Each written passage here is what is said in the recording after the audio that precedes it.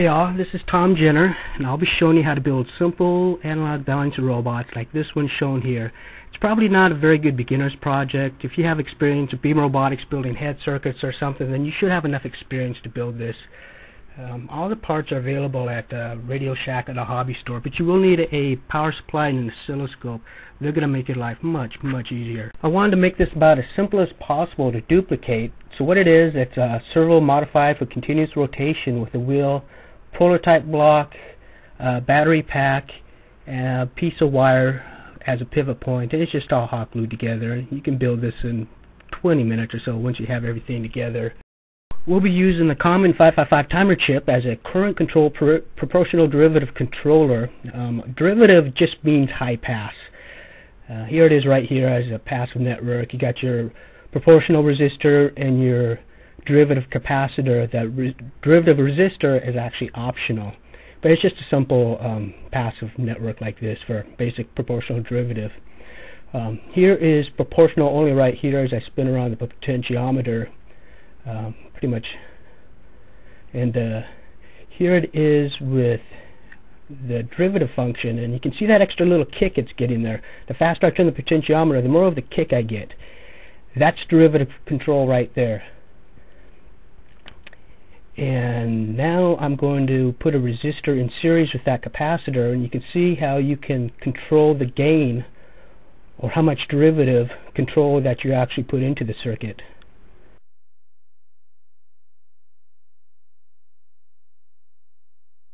Since we'll be using the 555 timer chip as a current control PID device, we don't need any op amps. Here's the PID 555 servo controller right here. You can see the passive network into pin 5. RT sets the timing pulse, and it also acts as a set point. Because we don't actually have a set point with an op amp, RT is acting as that set point. We're using this circuit to generate the pulse train needed to control the movements of the servo, and you can see the pulse train, what it looks like right there, which is pretty typical. So here is the actual 555 timer PID servo controller we'll be using in this circuit. You can see in pin 5 we have a few photocells there, LDRs, that are going through RP, which is 15K, and CD, which is 10 microfarads. That's a good place to start. Also, if you notice between the power supply and the servo, I got a 1 ohm resistor, and also between the power supply and the 555 timer, and that just offers a little bit of isolation since we're sharing a power supply. So here is the 555 timer circuit on a prototype board, and here we are powering up the circuit, just playing with it a little bit. You can see how nice and smooth that proportional control is. And here is the details of the photocells up close when you actually build the robot. You got to have them at about 90-degree angles. You got to be able to differentiate where the light source is coming from. So to get the robot working, first thing you want to do is set RT, the potentiometer, until the wheel doesn't spin, and you'll be at about 1.5 millisecond pulse. And then with the proportional resistor and the 15K resistor in, as you move the robot forward, lean it forward, the wheel should go forward, and just the opposite. If it doesn't go properly, then swap the polarity or orientation of the sensors.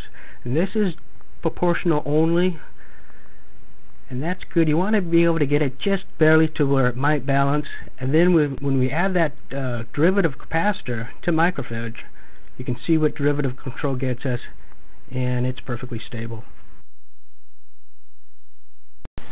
So here I am just playing with the robot a little bit. I've got a smaller wheel on this one. It's not quite as stable. Also, the wheel isn't perfectly round. And but once it's pretty stable, you can play with it a little bit like this.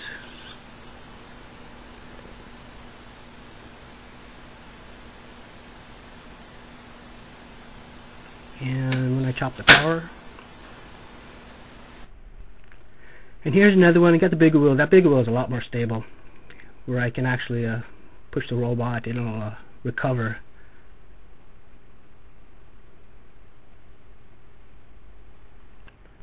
And here's, I think I have a little more dampening, bigger capacitor on this one, and some bigger swings, but it does recover. And here's what happens when you use too much derivative when the capacitor is too big.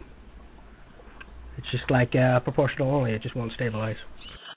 Even if the robot appears to be perfectly stable, you can see these are current traces, the current going to the servo, and this is the pulse train of a robot that appears to be perfectly stable, no movement detected whatsoever, but you can see there's still a lot of active control going on.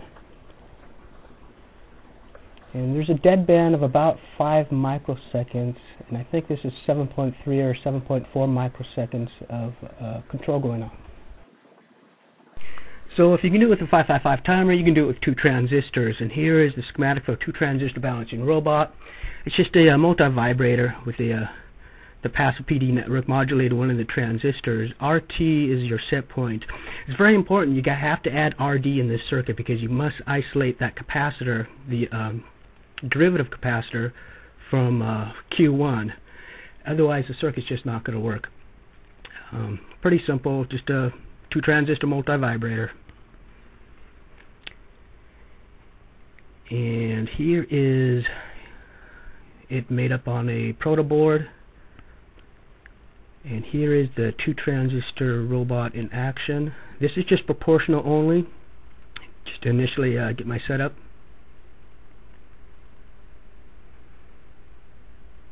And that's close enough. And now we're adding in the derivative control.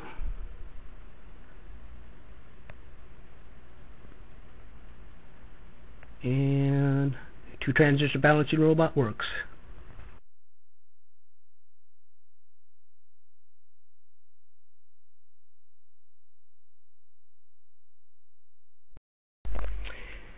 If you're coming from the beam community, we might call these circuits high-speed PID bicores. I certainly was inspired by Mark Tilden in my research. If you're having problems, put a towel down and balance the robot on a towel. It'll add a little bit of dampening to make it easier. And don't get frustrated. You might have to play with different values of the P and D.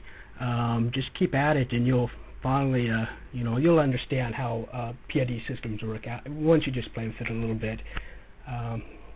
So I hope you had a good time watching this video, and I'll be kicking out some more shortly.